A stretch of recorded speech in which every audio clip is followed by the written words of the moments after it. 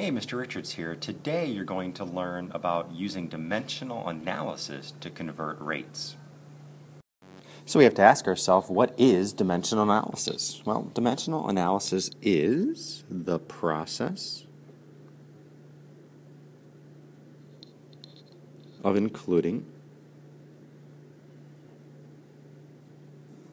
units of measurement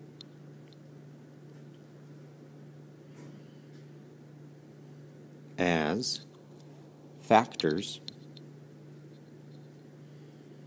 when you compute.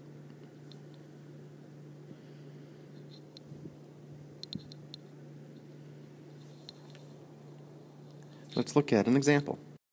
We need to convert 520 miles per day to miles per hour.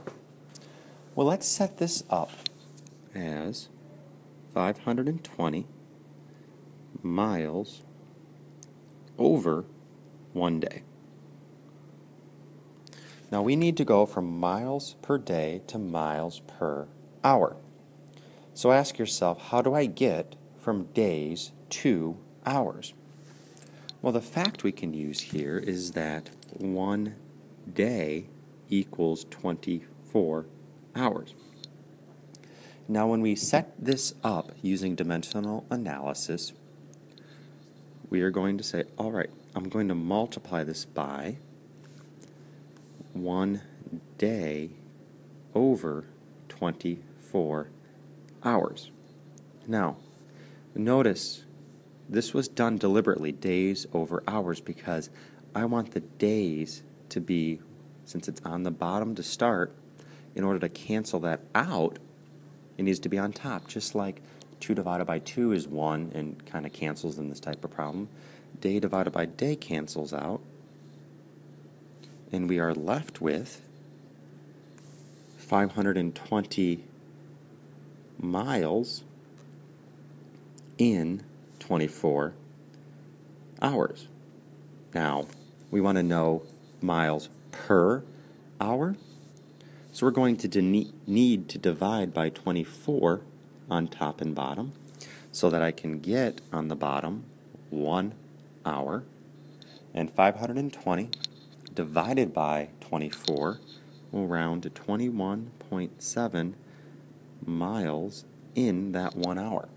So you can keep it as 21.7 miles over 1 hour, or you could write this 21.7 miles per hour as another way to write this. A swimming pool is being milled, or, well, not milled, about filled with water at about 300 gallons per hour. How many quarts per second is this, round to the nearest tenth? Let's take our fact here of 300 gallons over 1 hour. And we want to eventually get this to quarts per second. Well, we're going to need to change both our gallons and our hours here. Now, what do we know about time in order to get us to seconds? We know that 1 hour is 60 minutes, and we know that 60 minutes, or not 60 minutes, but we also know that 1 minute is 60 seconds. So let's use those first to get our hours into seconds. Well, as we set up our first multiplication here, we need to get our hours into minutes. So we're going to say, okay, 1 hour is going to go on top so these can cancel over 60 minutes. And that hour will cancel out that hour. Now I need to get my minutes into seconds. So this is going to be 1 minute. So my minutes can cancel over 60 seconds. And now I've taken this to the seconds that I need. But what about getting my gallons to quarts? Well, I know that 4 quarts equals 1 gallon. So if I'm looking to cancel out my gallons, I can write my gallons on the bottom so that this cancels with that. And I'm left then with 4 quarts is 1 gallon. And so now I have my quarts and I have my seconds. So what I'm going to do is multiply my numbers on top. So 300 times 1 times 1 times 4 is 1,200, and this is quarts, over 1 times 60 times 1 is 3,600 seconds. And now I need to take this and get this into 1 second. And the way I can do that is to take 1,200 and divide by 3,600, and you'll get 0.3 with that 3 repeating quarts in 1 second. And if we're looking to round this to the nearest tenth, that's just going to be 0.3 quarts per 1 second. Again, you could write this as 0.3 quart per second as well.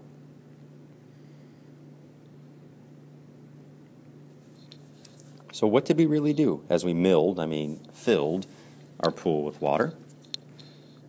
We started with our 30 gallons per hour, and we set that up there. Then we said, okay, let's get our hours into seconds. Well, I know 1 hour is 60 minutes, 1 minute is 60 seconds. And we set it up in a way so our units can cancel to get us down to seconds. Then we looked at our gallons and said, okay, 4 quarts is a gallon. We canceled out our gallons. We multiplied the tops, we multiplied by the bottoms, and then we simplified to get our final answer. Now here's a table of all of our measurement conversions that we could use. We have length, capacity, and mass or weight. We have our customary to metric. We have our metric to customary. So if we want to complete the following conversion, round to the nearest hundredth if necessary, we can actually solve this in 2 different ways. We can have our 4 pounds, and this is just going to be over 1. Now, as we want to multiply this, our pounds are going to be on the bottom, and our kilograms are going to be on top. Now, we're going from customary to metric, so it would make the most sense to put in our 1 pound is 0.454 kilograms. That way, my pounds here just cancel out, and I can multiply 4 times 0.454 and get 1.816 kilograms. But if I'm rounding to the nearest hundredths, that's my hundredths place with the 1. Look 1 to the right, and that 6 going to round it up to 1.82 kilograms. Now the neat thing about dimensional analysis and having our facts are, we could solve this one other way. We're still going to have our kilograms over pounds so that our pounds can cancel, but what if we used the other fact? What if we used the fact that 1 kilogram was 2.203 pounds? We're going to get the same answer, because what we're left with here is 4 times 1 is 4 kilograms over 2.203, and when we divide 4 divided by 2.203, we get an answer of 1.8157, and it keeps going. Now remember, our conversion factors are approximations, so even though we get slightly different decimals here, when we round this to the nearest hundredth, you get 1.82 kilograms again. You'll get the same answer. So whether you go and use the customary to metric, which I would recommend here as we're going from pounds to kilograms, customary to metric, or you could use your metric to customary fact, except you have to divide here. That's the neat thing with our conversions using dimensional analysis. is you could use either fact, and as long as you use it the correct way, you'll get the same answer. What if we're looking at a length conversion? Here we're going from 15 meters to feet, and this is metric to customary.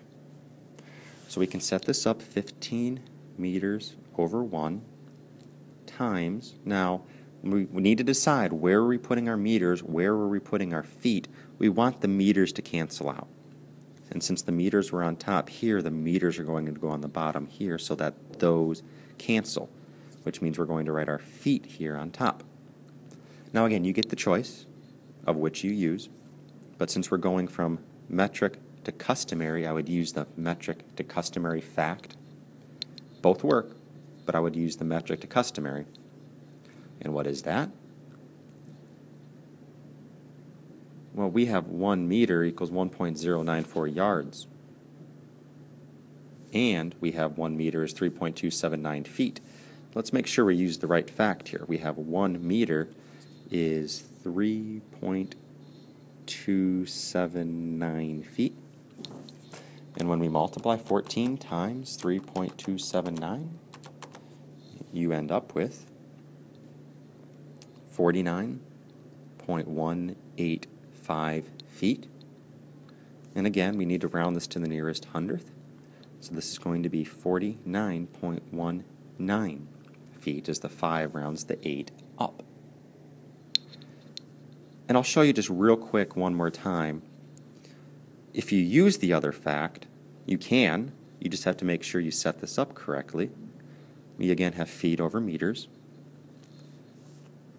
Well, here we have 1 foot is 0.305 meters.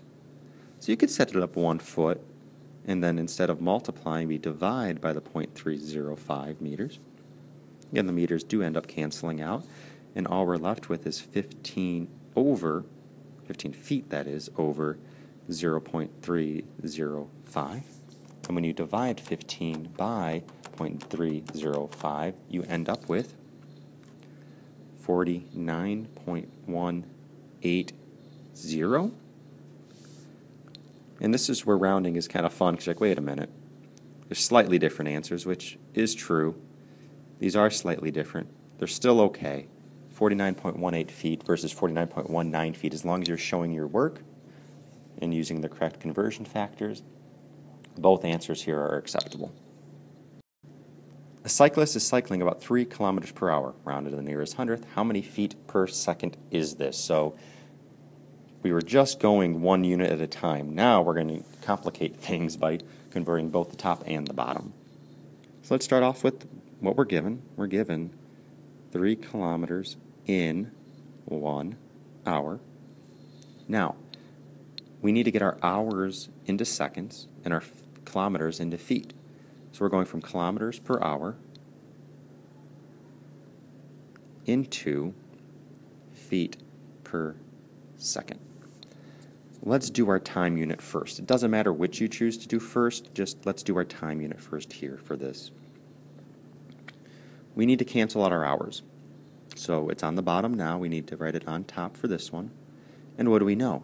We know 1 hour is equal to 60 minutes. And so our hours cancel out. Now we're not into seconds yet. So what do we still have to do?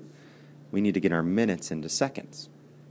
Well, our minutes are on the bottom. We need to get that to cancel out. So we're going to write 1 minute is equal to 60 seconds. That gets our minutes to cancel out. And we're in the unit we want now, which is seconds. Now we can think about what to do with our kilometers. Well, right now our kilometers are on top, so we need to get those on the bottom to be able to cancel them out.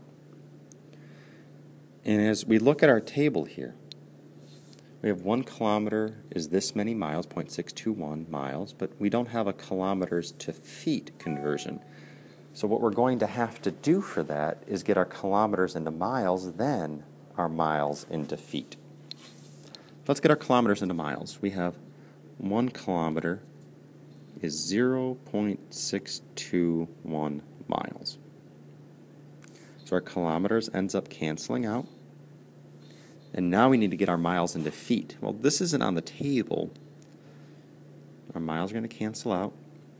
We have our feet on top. we should know that there are 5,280 feet in 1 mile. And now I have my feet. So a long problem, but if you take it one step at a time, you'll be fine.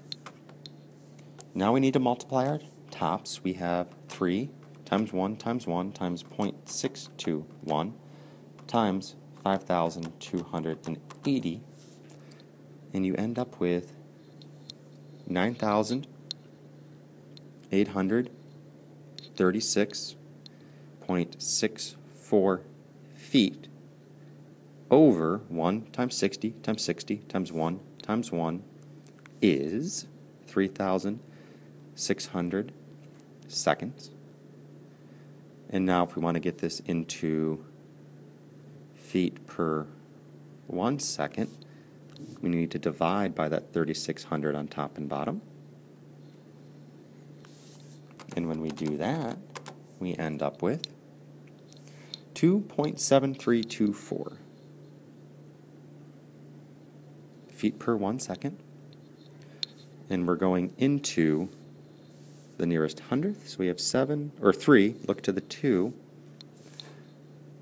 That's not going to round up, so we have 2.73 feet per 1 second, which you could also write as 2.73 feet per second.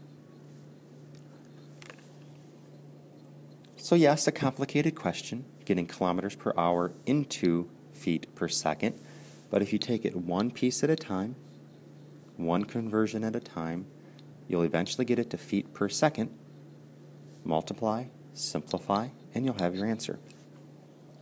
Well, this is Mr. Richards, signing off. Good luck.